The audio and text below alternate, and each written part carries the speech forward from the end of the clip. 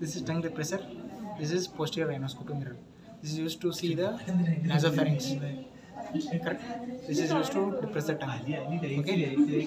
Now we will first put the tongue depressor to depress the tongue, and the posterior rhinoscopy will slide on the tongue depressor without touching the posterior palate or part of the tongue, because it can stimulate the gag reflex. So, give proper instruction to the patient before doing any kind of procedure. With the tongue depressor, depress the tongue and put posterior rhinoscopy mirror and observe the things.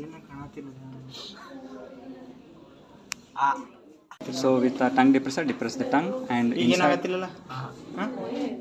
the posterior rhinoscopy mirror with the headlight on, so that light falls on the surface mirror and you can see it.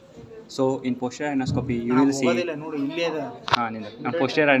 see posterior end of the turbinates, nasal septum and meatus of the posterior end, and along with adenoids. Hello, Naina touch madila. So you can see there is a vulva there. Okay, this is the posterior end of the vulva. And to avoid gag reflex, I am not touching anything. You can see posterior pharyngeal wall, anterior pillar and the posterior pillar, along with the tonsils you can see in the tonsillar fossa.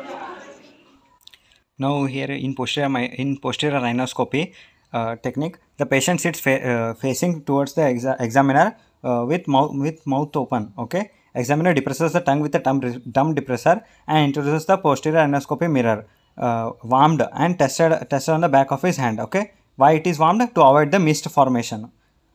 Mirror is held like a pen and carried behind the soft palate without touching the posterior third of the tongue or to avoid gag reflex. Okay. Light from the head mirror is focused on a rhinoscope mirror, which further illuminates the part to be examined. Okay. Light will be fallen on the mirror and avoid touching of the mirror to the tongue, so that to avoid the gag reflex. This is a St. Clair Thompson posterior rhinoscopy mirror. Okay. Posterior nasal mirror. It has a bent in it. On posterior rhinoscopy, these are the structures you will see. First is the nasal septum, superior, middle and inferior concha. Next is the side will be the tubal elevation, soft palate and uvula. Okay.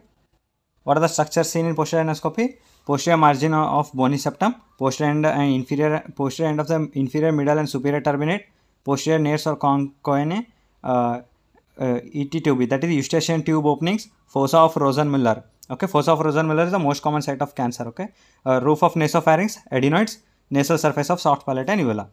That's it, guys.